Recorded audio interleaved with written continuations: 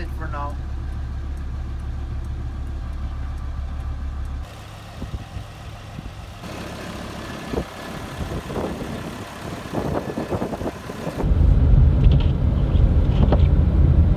Alright, so the tractor's back. I'm gonna go over before we cold start what we need to do and what workarounds there have been, as the transmission or the clutch haven't been repaired, so there are workarounds.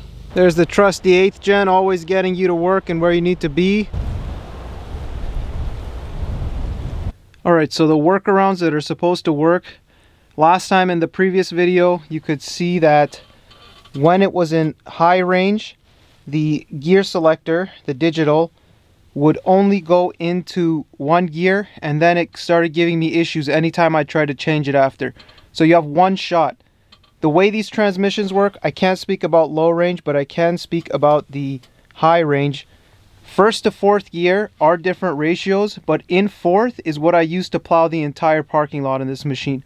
It's designed first to fourth to be able to start from a standstill. You don't have to shift it through the gears like a car. Fifth to eighth is more for road speed, so there's a drastic change in gear ratios there.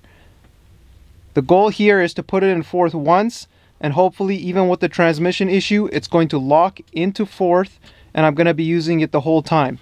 Now you may think, what about reverse? Reverse is only with the column shifter, so that does not affect it. The tractor will stay in fourth gear throughout the reverse shifts that I have to do a lot throughout the job.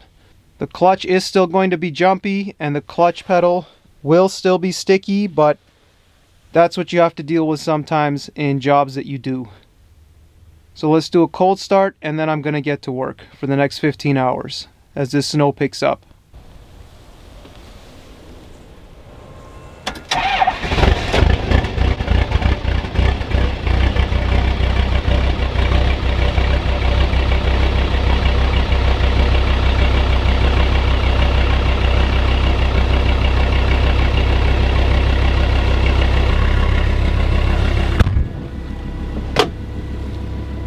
Alright, so as you can see, it's in first gear. The column shifter is in neutral. Let's put it into high. And for the golden moment, let's put it into fourth. Okay, looks like once we let it warm up for a little bit, we're going to be okay. If it doesn't work, I'll let you guys know. Not much snow on the ground now, but they're predicting up to 30 centimeters, so I'll be out here for a while.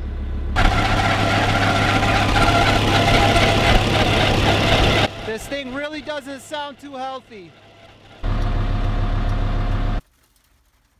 Alright, so we're about 8 hours into the shift and a new problem has arisen.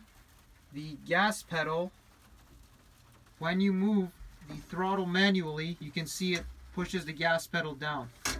But when you push on it, there is no throttle at all. The RPMs don't build at all. I'll show you.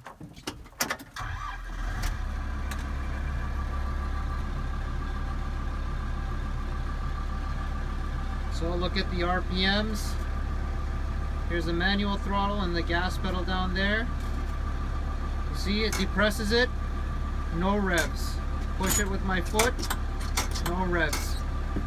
Let's see what this problem ends up being. I'm stuck right in front of the store right now.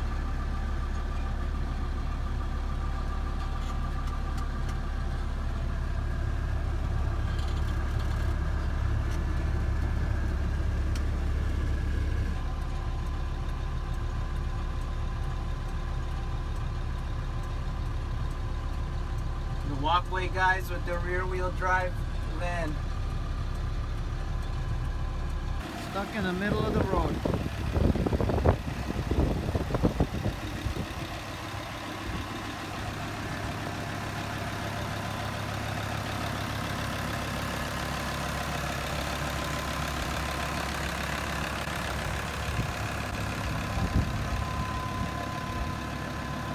No gas pedal.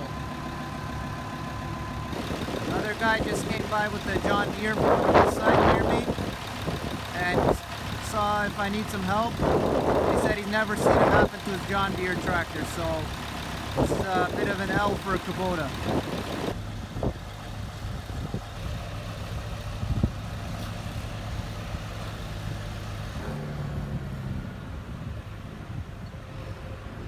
goes a John Deere. John Deere's are winning tonight. Kubota's losing. Civic's winning. The Kubota is stranded. Right now, while it's idling after 8 hours, it's still making that nasty sound. It sounds like some kind of a berry.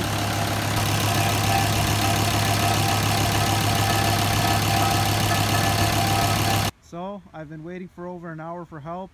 Just a classic frustrated owner. And I was told to go home, and that's the end of my shift because they need to get someone out here to repair it. So maybe there will be another part to the tractor series. Maybe this will be the end of it. But if this is the end, then the whole maintenance thing I've been saying about the tractors and running tractor with 12,000 hours with poor maintenance and poor parts, this is the final result. Even with good operation, it's going to give out in the middle of a snowfall randomly. So not my company, not my problem, but you guys saw the story of this Kubota to this day. So that's the story with the Kubota M125X.